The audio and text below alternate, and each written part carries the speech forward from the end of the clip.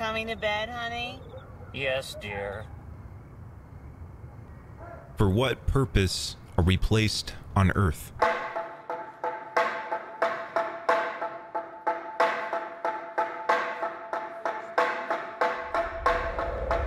If man takes a correct stance on this issue, then he will be able to take a correct viewpoint in relation to particular questions that arise in daily life, in our relationships, profession, marriage, and the bearing and upbringing of children.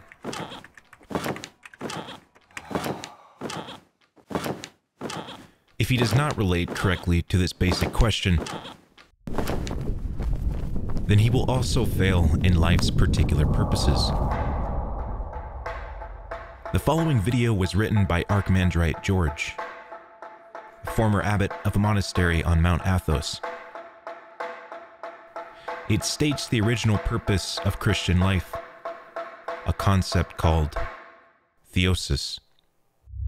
And while this concept has remained unfamiliar to the Western mind, it is not new to Christianity at all.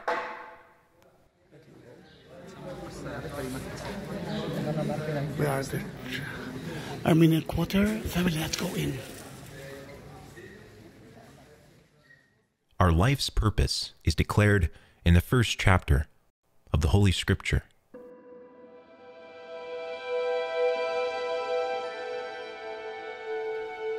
When the Holy Author tells us that God created man in his image and likeness.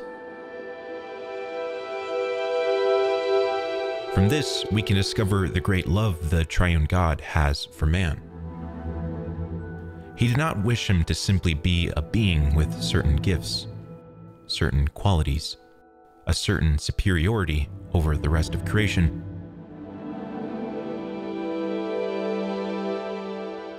He wishes him to be a God by grace. Externally, man seems to exist in a purely biological way, like the other living beings, the animals. Of course, he is an animal, but an animal which is in the process of theosis, through its inclination towards God. He is the only being that is distinguished from all else in creation, because he is the only one which can become a god. The phrase "in his image" describes the gifts which God gave only to man in order to complete him as an icon of God. This is not given to any of his other creatures. A few of these gifts are a nous, conscience, and an individual sovereignty. That is to say, everything that makes man a person. These are the characteristics by which we are formed in his image. And having been endowed in his image, man is called upon to be completed in his likeness. This is theosis. The Creator, God, by nature, calls man to become a god by grace. The gifts that form us in his image were given to man by God in order that he may reach very high, so that through these gifts he may attain a likeness to his God and Creator, so that he may not only have an external moral relationship, but a personal union with his Creator. Perhaps it's very daring for us to even say or think that our life's purpose is to become gods by grace.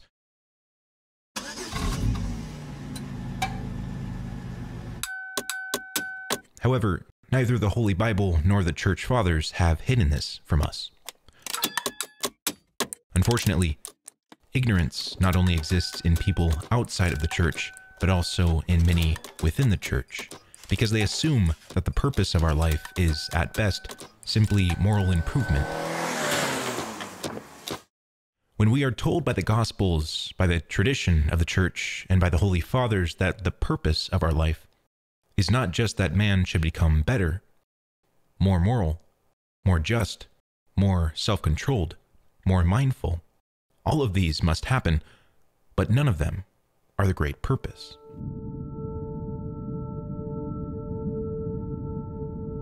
What is this purpose? Theosis, for man to be united with God.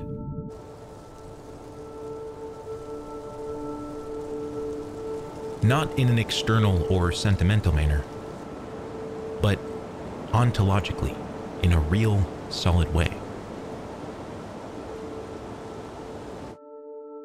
Man is placed so high in Orthodox teaching that if we compare that with the teachings of all other philosophies or social and psychological systems, we will very easily find out how poor these are.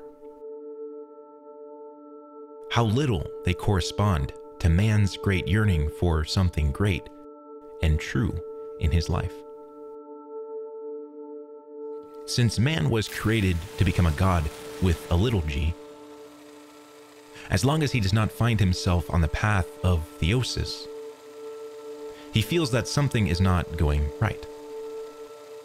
So he is not joyful, even when he is trying to cover the emptiness with other activities.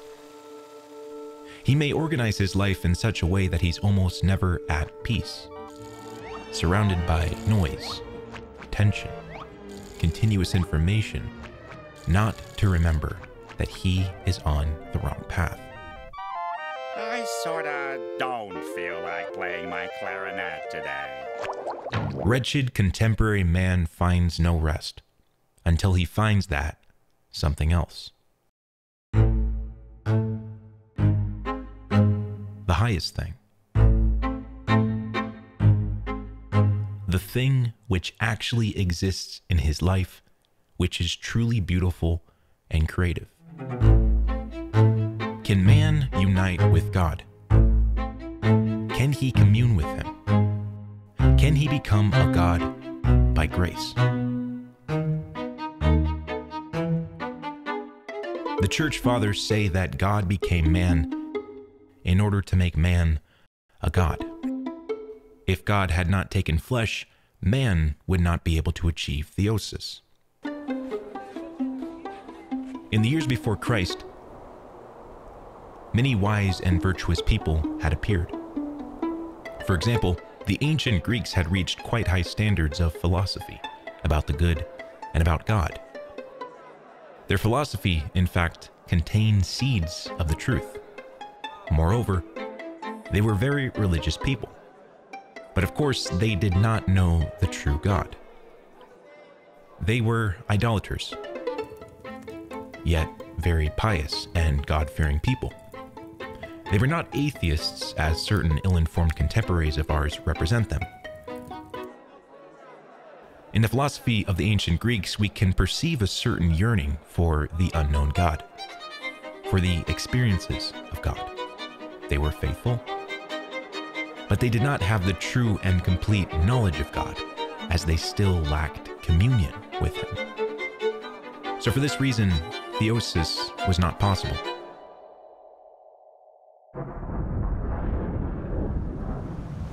In the Old Testament, we also find many just and virtuous people. But the full union with God, theosis, only becomes possible, is only achieved with the incarnation of the divine Logos.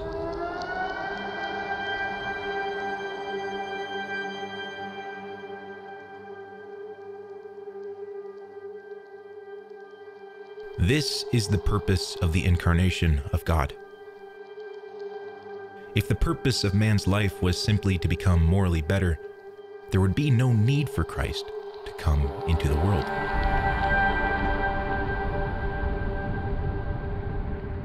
Or for all of these events of divine providence to have happened, for the incarnation, the cross, the death and resurrection, and all that we Christians believe to have happened through Christ.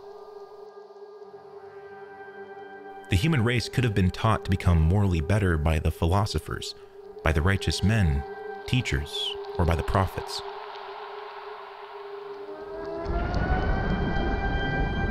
We know that Adam and Eve were beguiled by the devil and did not want to collaborate with God. They desired to become gods not through humility, obedience, and love, but through their own empowerment, their own willfulness, egotistically and autonomously. That is to say, the essence of the fall is egotism. Thus, by adopting egotism and self-assertion, they separated themselves from God. And instead of attaining theosis, they attained exactly the opposite, spiritual death. As the church fathers say, God is life. So whoever separates himself from God separates himself from life.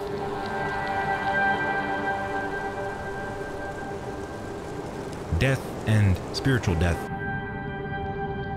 are the outcome of the disobedience of the first created.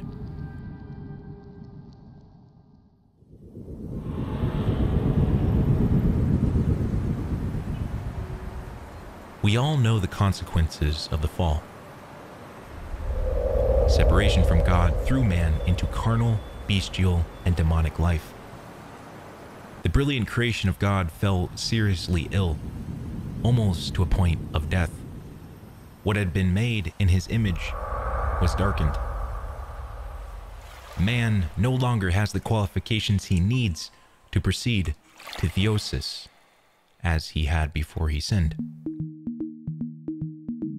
In this situation of grave illness, almost lifeless, he can no longer reorient himself towards God.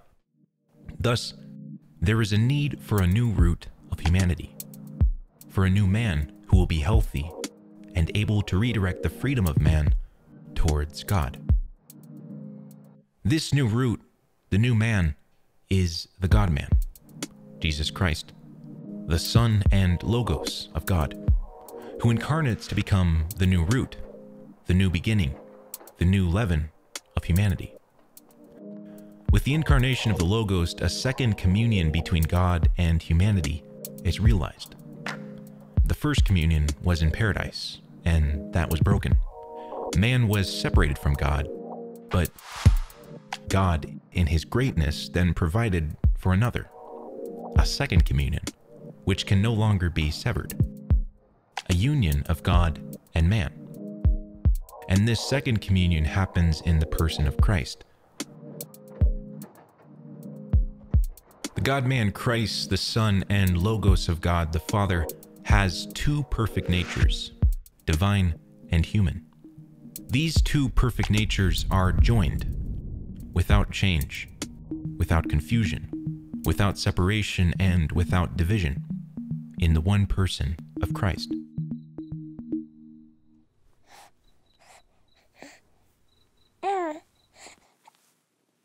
This definition was given under the guidance of the Holy Spirit at the Fourth Holy Ecumenical Synod at Chalcedon. On this definition is formed the whole theological armory of our Orthodox Church.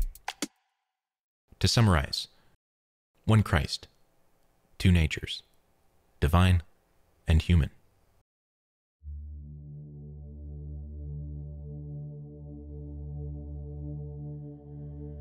As the God-man, he ascended to heaven.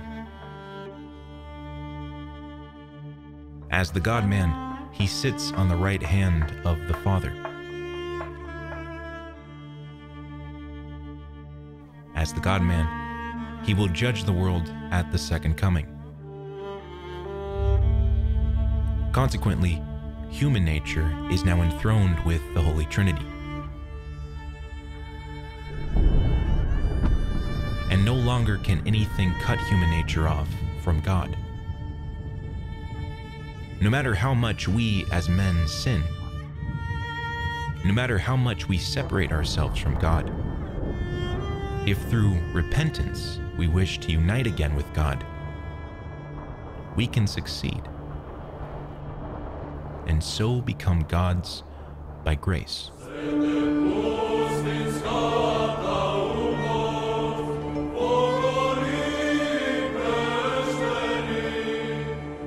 Thus concludes the first part of the full explanation and teaching on theosis, found within Orthodoxy. The full teaching can be read for free via Archimandrite George's book.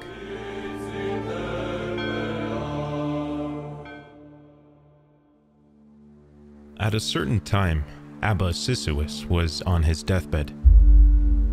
The brothers were standing around him, and they saw that his face was shining like the sun. He said to them, "Behold, Abba Anthony has come." And after a short while he also said, "Behold, the company of the prophets has come." And his face again shone when he said, "Behold, the company of the apostles has come." And again his face shone with twofold brightness, and suddenly it appeared as if he was talking to someone, but the brothers could not see to who. "Father, show us with whom you are talking." "Behold, the angels came to take me away, and I entreated them to leave me here so that I might toil a little longer and repent." "You have no need to repent, Father." "Brothers, I have not even begun to repent." And through these words, the brothers knew that the old man was perfect. And again, they saw his face beam brightly like the sun, and all who gathered there were fearful when he said, Look, look, behold, our Lord has come." And he said, "Bring you to me the chosen vessel, which is in the desert." And straightway Athanasius delivered up his spirit, and became like lightning, and a sweet odor filled the entire place.